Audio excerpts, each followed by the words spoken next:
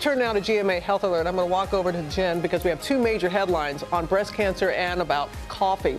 It's a new study that shows that coffee drinking could significantly cut your risk of dying from a number of diseases. And on the breast cancer front, an innovative new genetic test that could guide important treatment decisions, and that's why Jen Ashton is here to talk about this. These are two really big ones here. First, let's start with the breast cancer study. Yeah, so this is a new test called MammaPrint, and basically this study looked at women who had early stage invasive breast cancer who were kind of in a gray zone in terms of treatment. They weren't super high risk, they weren't super low risk, and using this test, they helped to determine whether or not these women should receive chemotherapy or not.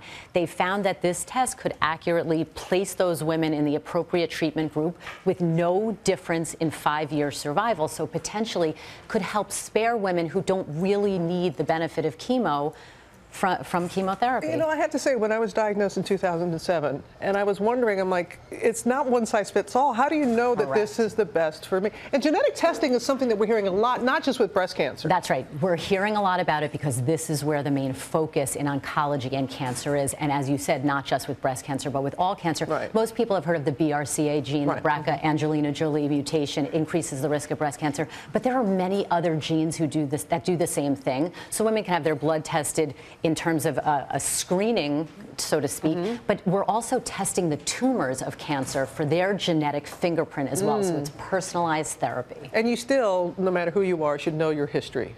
History is very important. When you talk about breast cancer, we've talked about it here before, there are things you can control, things you can't control. The things that can increase a woman's risk that really are not under our control. The age at our first period, the age at the birth of a first child, did the woman breastfeed, were there breast biopsies, and the age that a woman goes through menopause. We can't change those things, but the good news is there are factors that are under our control. So limiting alcohol intake is very important, keeping your weight in a healthy range, and exercising, all shown to lower the risk. So it's about controlling what you can control. Right, and every time we do a segment like this, I get a lot of tweets. Men get breast cancer too. It's not just women. Men. And we always need to remember that. All right, now tell us about coffee. All right, here. What's up with that? This is the best part of our day. Yes. Two very big studies looked at a lot of people, long-term follow-up. They took into account smokers. They looked at decaf and regular. They found across the board, again, conclusive evidence that people who consume coffee up to 4 or more cups a day have a lower risk of death from all causes and deaths from, look at this list. Yes.